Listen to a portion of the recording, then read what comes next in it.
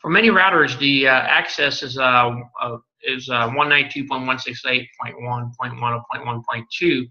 For Comcast, it's a little bit different. So for Comcast, you want to enter 10.0, and it's already preset on mine, but 0.0, 0.1. And once you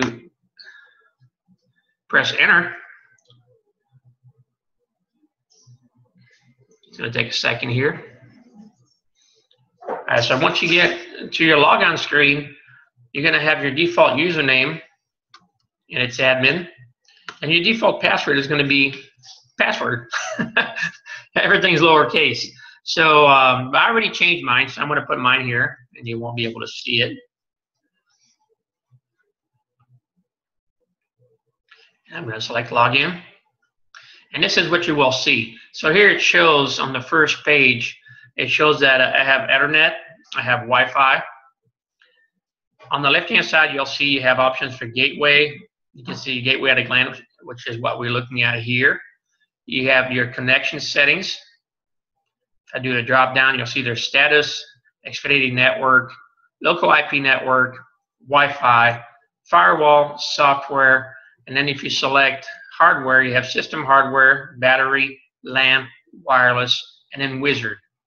And I'm not going to go over every single settings at this time. This is just a general overview of the router setting area. Then you have your connected devices. So here it also shows connected devices on the first page, but if you select the connected devices tab, it will show you here what's connected. And also if it's internet, Wi-Fi, and you can edit these. You can also disable them from accessing your network. And then you have parental control on the left-hand side. And the parental control, and this is really good if you have kids in the house. You can manage sites, you can manage services, you can manage devices, and you can look at reports. And you can also enable it or disable it. Next tab you have is the Advanced tab. Under the Advanced tab, you have port forwarding, port triggering, DMZ, dynamic DNS, device discovery, and then you have your troubleshooting tab. So under troubleshooting, you have logs, diagnostic tools, reset, robot gateway, and change password. So when you first log in and you want to reset your password, I would recommend going here under troubleshooting, change password, do that right away. So you don't have to worry about somebody maybe driving around your neighborhood trying to access your wireless gateway and changing the password for you, so you won't be able to get in unless you contact Comcast. Let's always be able to do things yourself without having to wait on the phone. You know, a lot of these internet service providers, you may have to wait quite a while to get a hold of them. So this is the overview itself.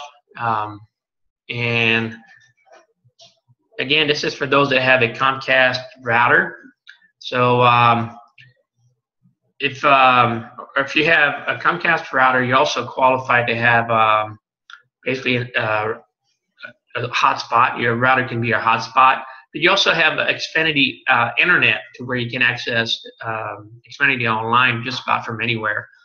So that's through your Comcast username and password, which is usually an email that is set up to you by Comcast. But if you change your preferred email, that will change as well. So I hope this has brought you some value.